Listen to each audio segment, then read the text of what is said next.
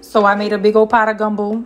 It was way up here, and as you could tell, it's like halfway gone. But this is a gumbo. I got blue crabs up in here, fresh shrimp, smoked sausage, and some chicken. But yeah, you see how it's like nice and thick. It's not watery. It's not too thick. It's perfect. Like, it's perfect, y'all. And when this stuff sits overnight, the flavor just absorbs. Oh my God, it tastes so much better the next day. It's so good the first day, but the next day it just hits so much differently. If you know, you know. All right, so I got some water boiling for my crabs, and we're just gonna put some crab barrel in here. All right, so your girl got some blue crabs. They are alive too. These things like to fight with you.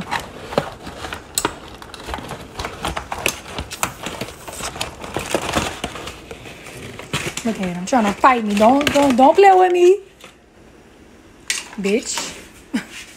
I say screw it, and I dumped the whole bag in here. All right, so I've been boiling these for about 20 minutes in some seasoned water. So now we're just gonna go ahead and dump this all out in the sink. All right, so I had dumped this all in the sink, and we're just gonna let this cool down because we gotta open them and clean them. So for my shrimp stock, I'm gonna use some concentrated crab barrel. This stuff is strong. If you know, you know. All you need is like a little bit. All right, so these are the like shrimp peelings with the heads and everything. And before I put it in the water, I like to give it a good, rinse.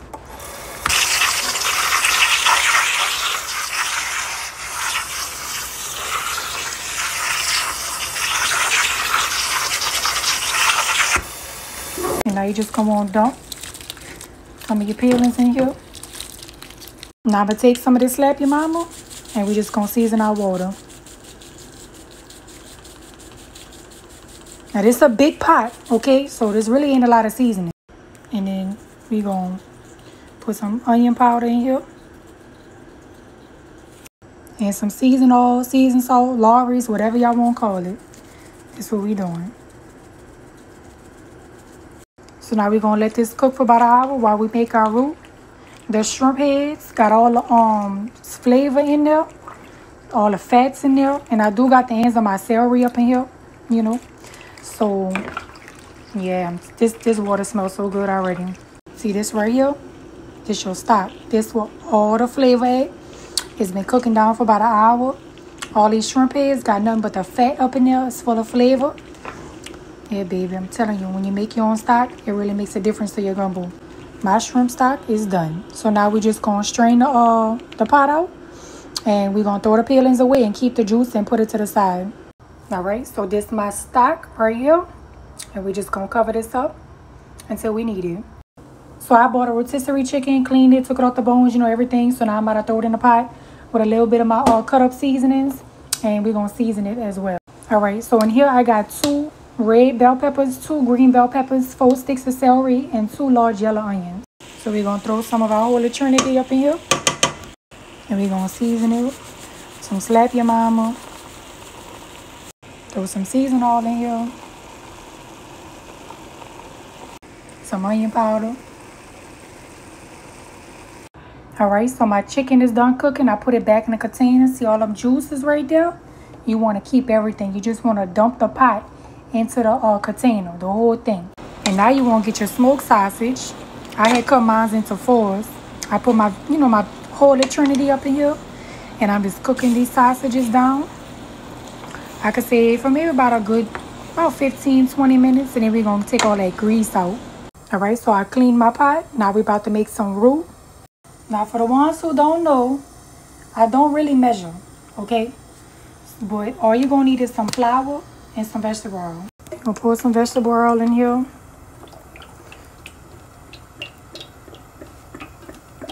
Just to cover the bottom, because it's a big pot.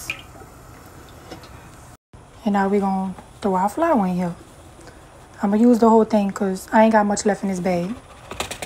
If you want to get it to that consistency that's like a little loose and a little thick, I'm going to definitely need to add some more flour to this. But I'm going to just stir all this up and I'll add more flour in a little minute. So I opened up another bag of flour because I only had a little left in this. And I'm definitely going to use a scooper because this is kind of heavy.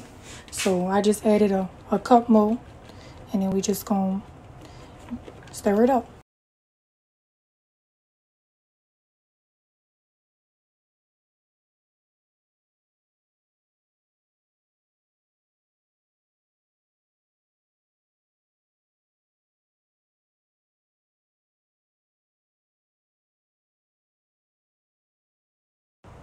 Alright, so this is the consistency that I wanted. It's not too watery.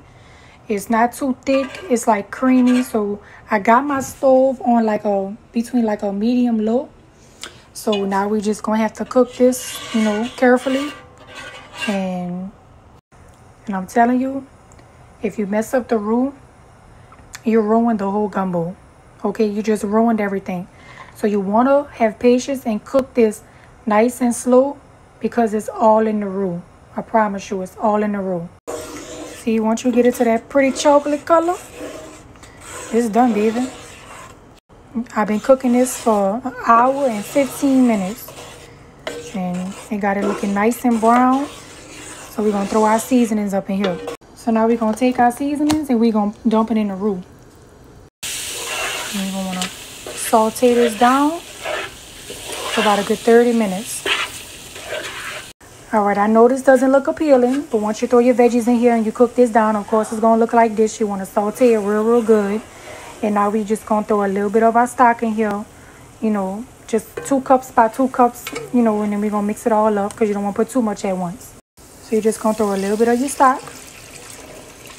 You're going to do a few cups at a time because you want to get all this stuff up. It's going to be real thick. You're just going to keep doing that. I done put maybe about 6 cups of stock in here already. And you see how it's like real thick. So you just want to like break it all up. And then just keep adding some more stock as we go. Because this stuff is really hot. And you don't want to add too much at once. Because it's going to be hard to break down. And, it's going to splash on you. And this stock is still hot.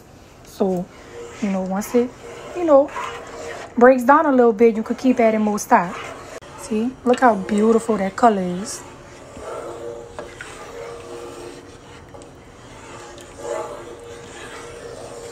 So now I'm going to take 1 container of unsalted chicken stock and dump the whole thing in here.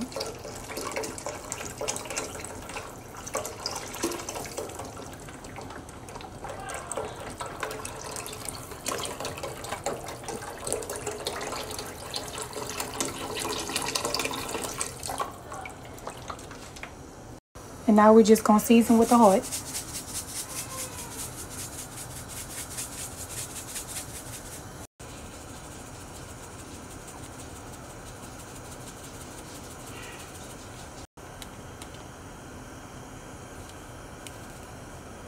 And now we're going to throw another container of regular chicken stock.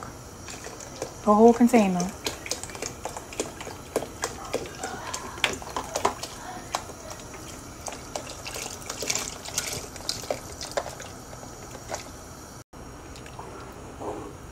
And you're going to mix it all up. So I had cleaned my crabs, took the lungs out, everything. And now we're just going to dump it in the pot. Now you want to take all your chicken and dump it all in the pot too. Now you're going to take all your smoked sausage and dump it in the pot. And now you're just going to mix everything together. In a few minutes, we're going to add our shrimps. See how nice and thick the roux is? It's not watery. It's not too thick. It's perfect, baby. It's perfect. So we're going to let this cook down for about a good 10 minutes. You want to get all the flavors in the crabs and stuff. And then we're going to throw our shrimp in. And the only reason why I do that is because you don't want to overcook shrimp. Because it can get a little tough. And it's not going to be right.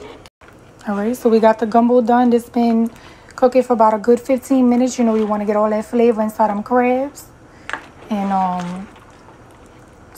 look how thick it is. It's not watery. It's perfect. So now we're going to throw raw shrimp in here. And now you're just going to let this cook for about a good, maybe like another 15 minutes. And it's done, baby. So after you throw your raw shrimps in here, you're just going to sprinkle just a little bit of crab oil. Not too much. And let this cook for like another, 15-20 minutes. You want these shrimps to cook thoroughly. And we done. We're going to serve this over some rice. And we about to eat, baby. It's nothing but flavor.